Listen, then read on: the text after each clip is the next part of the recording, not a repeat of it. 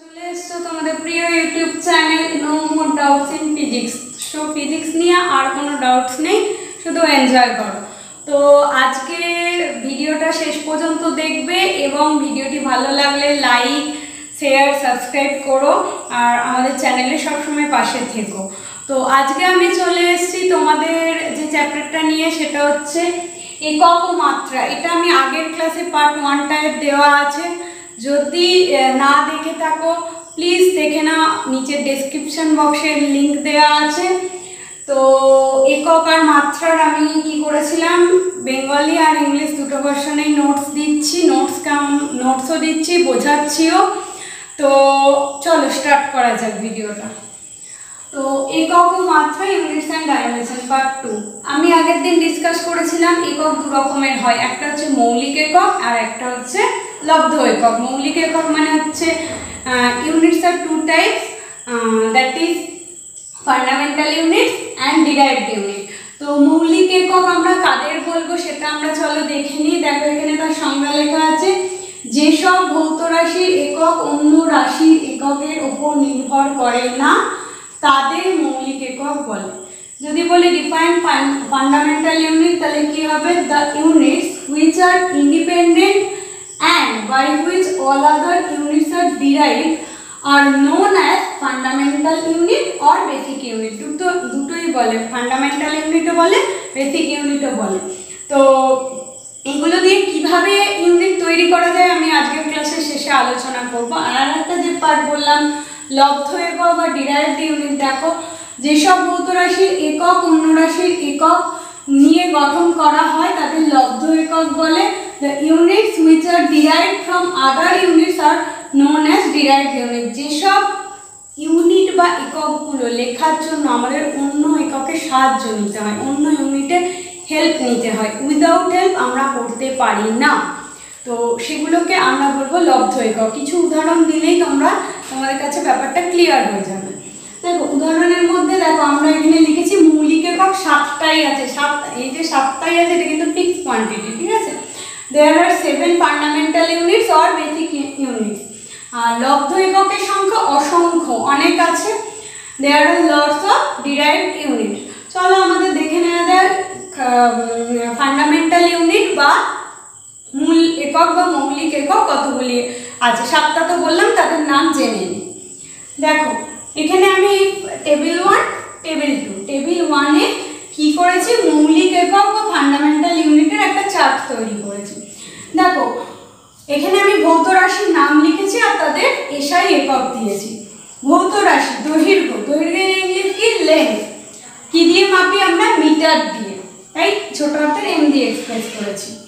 তারপরে হচ্ছে যেমন ধরো দেখো ভর মানে কি, মাস আমরা কি দিয়ে মেজারমেন্ট করি, মাস আমরা মেজারমেন্ট করি কেজি দিয়ে। নেক্সট হচ্ছে সময় বা টাইম, সেকেন্ড দিয়ে মেজারমেন্ট করি। তড়িৎ প্রবাহ মানে ইলেকট্রিক কারেন্ট, সেটা আমরা অ্যাম্পিয়ার দিয়ে মেজার করি। উষ্ণতা বা টেম্পারেচার কেলভিন দিয়ে মেজারমেন্ট করি।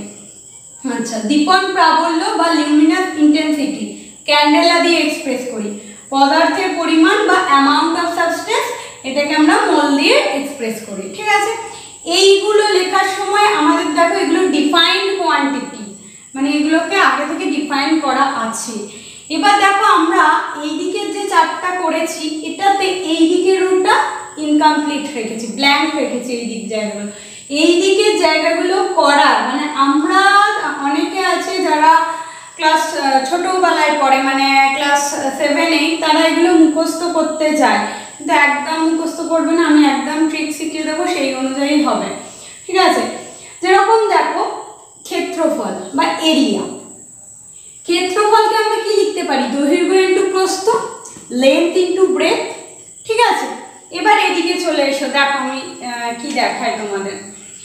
এখানে লিখছি ক্ষেত্রফল ইকুয়ালস টু দৈর্ঘ্য ইন্টু প্রস্থ, right. Area equals to length into breadth। ওকে, দেখো দৈর্ঘ্য একটা টাইপ অফ লেন্থ বা দূরত্ব, ঠিক আছে। দৈর্ঘ্য আমরা মাপি দেখে নিয়েছি এখান দিয়ে কি মিটার দিয়ে। আচ্ছা, প্রস্থ, প্রস্থটাও বা তোমার ব্রেথটাও একটা টাইপ অফ ডিস্টেন্স বা লেন্থ, সেটাকেও বা দৈর্ঘ্য আমরা মাপি কি দিয়ে, মিটার দিয়ে। তার মানে এই দুটো যদি আমি মাল্টিপ্লাই করি তাহলে এর টোটাল একক কি হলো, মিটার স্কোয়ার। ঠিক আছে, তাহলে আমি এখানে লিখে দিলাম এর একক হলো মিটার স্কোয়ার। এরপর আমরা চলে আসছি আয়তনে।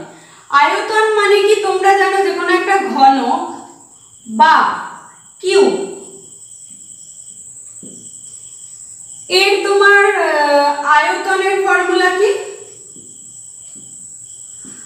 বা ভলিউম এর ফর্মুলা কি, বাহুর দৈর্ঘ্য তার স্কয়ার, স্টার্ট, বাহুর দৈর্ঘ্য তার হোল কিউব। তো ইংলিশে বললে হয় লেন্থ অফ সাইড তার হোল টু দি পাওয়ার 3। তাহলে এই বাহুর দৈর্ঘ্যকে আমরা কি দিয়ে, আবার এটা একটা টাইপ অফ লেন্থকে মেজার করে মিটার দিয়ে, তার হোল কিউব, তার মানে এখান দিয়ে পাচ্ছি মিটার কিউব। ওকে, তাহলে আমি এখানে মিটার কিউব বসিয়ে দিলাম। ঠিক আছে, তারপরে দেখো এখানে ঘনত্ব সমান কি লিখেছি, ভর বাই আয়তন। ঠিক আছে,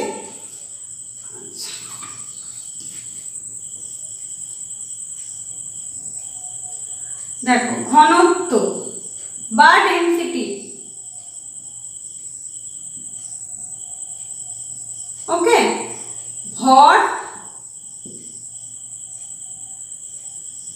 ডিভাইডেড বাই আয়তন, মাস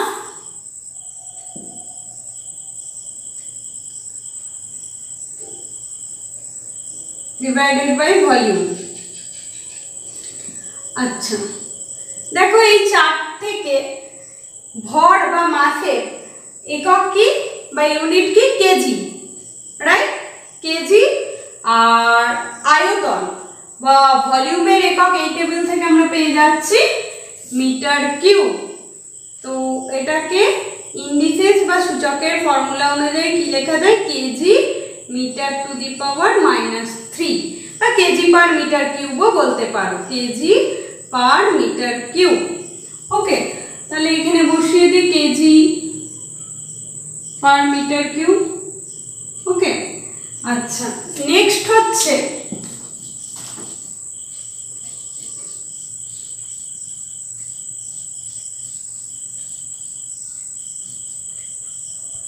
দেখো আমরা লিখেছি বেগ, ভেলোসিটি।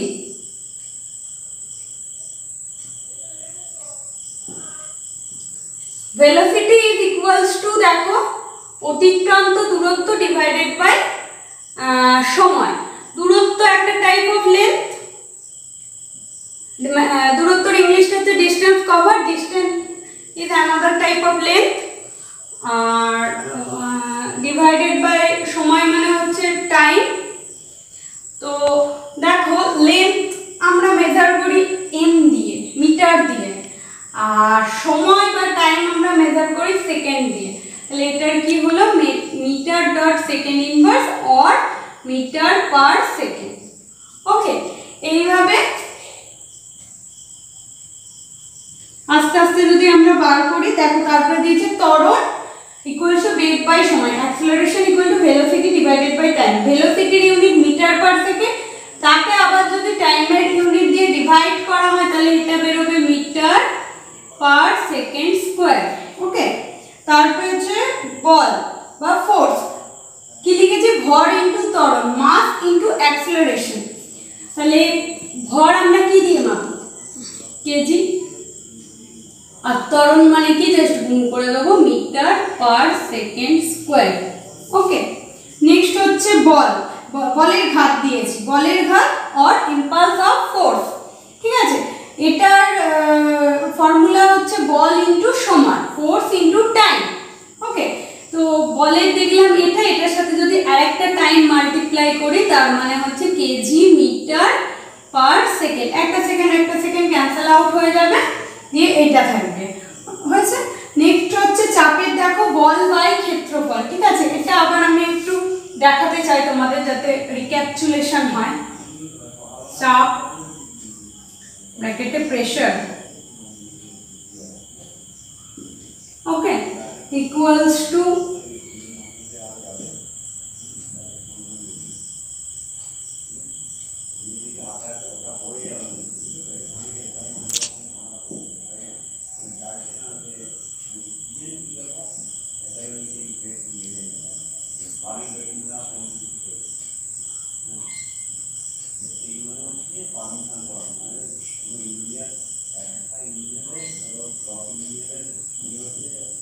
দেখো মিটার মিটার এরকম কেটে দিলাম আমি, তাহলে পড়ে থাকলো KG metre inverse S to the পাওয়ার -2।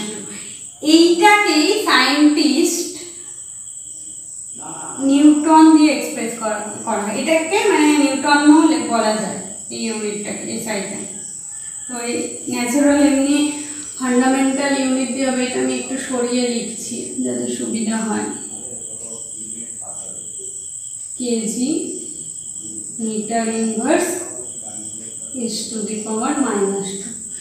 তাহলে দেখলে তোমরা কি সুন্দর, যদি এই ফর্মুলাগুলো মনে থাকে তাহলে কোনো এককে আর মুখস্থ করতে হচ্ছে না, কোনো ইউনিটই আর মুখস্থ করতে হচ্ছে না, জাস্ট ফর্মুলায় ফেলে আমরা বার করতে পারছি। তো আমি একটা তোমাদের কাজ দিয়ে রাখছি, প্লিজ এগুলোর ইউনিট বা একক তোমরা বার করে আমার নিচে, আমার ভিডিওটার নিচে যে কমেন্ট বক্স থাকবে সেই কমেন্টে অ্যান্সারগুলো জানাও। 1 নম্বর হচ্ছে ভরবেগ, আচ্ছা রৈখিক ভরবেগ লিখি তাহলে বুঝতে তোমাদের আরেকটু সুবিধা হবে। রৈখিক ভরবেগ, ঠিক আছে। এটার ইংলিশ টার্ম হলো লিনিয়ার মোমেন্টাম, আর এটার ওয়ার্কিং ফর্মুলা হলো বেগ ইনটু ভর ইনটু বেগ, এরকম লেখো, ভর ব্র্যাকেটে মাস ইনটু বেগ, ভেলোসিটি। আর আরেকটার কোনটা দেখাবে? কৃতকার্য দেখাও, কৃতকার্য, ঠিক আছে, ওয়ার্ক ডান, এটার ইংলিশ হচ্ছে, ঠিক আছে। এটার ফর্মুলাটাও আমি লিখে দিচ্ছি, বল, ঠিক আছে, বল মানে হচ্ছে ফোর্স ইনটু সরণ, সরণ মানে হচ্ছে দূরত্ব তোমরা ধরে নেবে, ঠিক আছে, ডিসপ্লেসমেন্ট।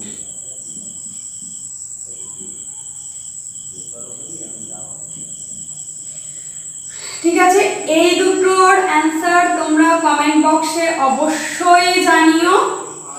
তো ভিডিওটা কেমন লাগলো অবশ্যই আমাকে জানাবে, কমেন্ট করবে। কোনো জায়গায় ডাউটস থাকলে আমার মেল আইডি হলো shresthadas, দ্যাট ইজ shresthadas13@gmail.com।